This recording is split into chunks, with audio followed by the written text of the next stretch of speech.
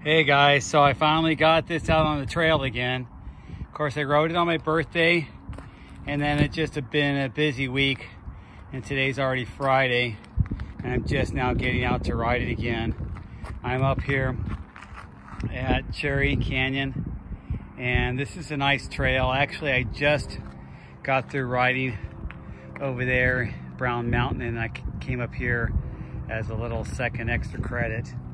And I'll be riding back down there. This is where we're at. We're kind of in the middle of the foothills in Pasadena and La Cañada, and the foothills in between called the Verdugos. It kind of separates us from Los Angeles. Well, that's Glendale right there. Los Angeles is way over there, but it's an overcast, dreary day, kind of hot. So let me give you a little rundown what I've got going here. Obviously, it's my Esker Japhy frame in the dusk color, which is a really nice color. And it's a small. It's got the Fox 34 factory fork on it. And I went ahead and put the Fox transfer post. And as you see, that's the transfer post. And ergon saddle with the oil slick rails. I am going to get the ergon oil slick grips, but right now I'm just having these ones. And then as far as tires, I put these huge Terraville tires, Coronados, 29 by 2.8, and they're on I-40 rims. So with the I-40 rims, it really gives it a nice profile to kind of hold a tire a little more stable. It doesn't really round it out. It is a little bit round, but doesn't round it out completely. You don't want that light bulb look on your tire. I always think 2.8s really need like an I-40, I-45, especially if you're doing 3-inch tires, you want an I-45, but at least I-40, the low side.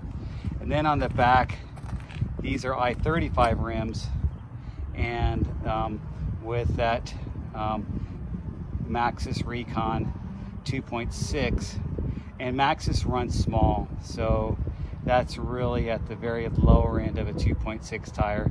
Some of the other makers like Terraville, their 2.6 are a little bit wider, but as you can see look how a little more rounded it is on that I-35 rim. If I would have had an I-40 rim, it probably would have spread it out a little bit nicer, and it gives you more sidewall support. With these Terraville light and supple, you want extra sidewall support, and they're really soft compound, and so you want to pump them up a little bit higher pressure, but then it really gives you a nice soft supple feel. And you know what, I'm a firm believer on alloy rims on hardtails. I just don't believe that carbon rims are going to feel like alloy. And especially when you combine that with really nice handmade wheels, 3-cross double butted spokes and everything like that, made for your weight, made by a wheel maker that knows you and your riding style. It's a different wheel than just a off-the-shelf carbon wheel. It just really is. So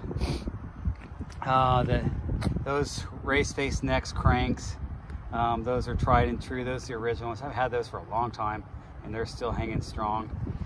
Endless kick-ass cog with a KMC chain, but that endless kick-ass cog is a big 23 cog, and it really is nice to have that bigger cog when you're pushing big tires and a little bit heavier bike. It's not that heavy. Right now I have the Hope hubs, but you know, as you know, I have a bunch of single-speed wheels, so I'll switch that out to Hadley's, but I like the Hopes right now on that. You see it's got XTR pedal or XT pedals. Oh no, those are XTRs. I guess they are. And XT brakes, and so and NV stem and NV bars. So that was kind of stuff that I had, not the stem but the bars. I had those bars on my other single speed. This comes with a nice wolf tooth headset. This comes angled out at a 66 head tube angle, which that's and a 30% sag, so I think it's closer to 65. But I like the feel. It's got a little bit longer reach than the Hey Duke, but I don't know how to explain it. It doesn't feel longer. And I have a 50 mil stem, and both of them are smaller. So it's something a little bit of way they centered this with the way that C-tube angle is, but it feels good. I've already rocked it down LP a couple times and got pretty good times. I felt like it was nimble. I could you know, flip it around and stuff. But you know, I'm used to riding a little bit more of the steep head tube angle bikes, you know, like 67, 68, so it doesn't bother me. And this actually feels nice, a little bit slacker. I don't mind the offset, the fork offset. It feels pretty good for me, but I've always had the 51 offset on my bikes. I could switch my Envy fork on my rigid single speed back to like a 46 or something like that, but I've never done that.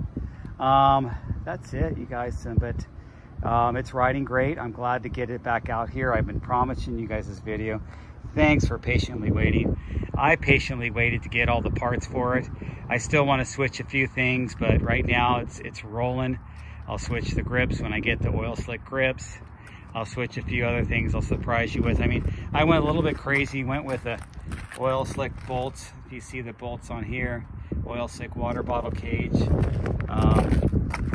Again, oil slick bolts on my brakes, and you know, kind of just, you know, just a little touches, you guys. That's how I like to make my bikes. I mean, it's a hobby. I like to dress them up and play with them. That sounds bad. I might cut that out. Anyway, so you guys, I'll post this video up and let me know what you think. And get out there and ride. Even when it's sucky days like this, it's still not that bad. It's still, we still get to ride our bikes. Later.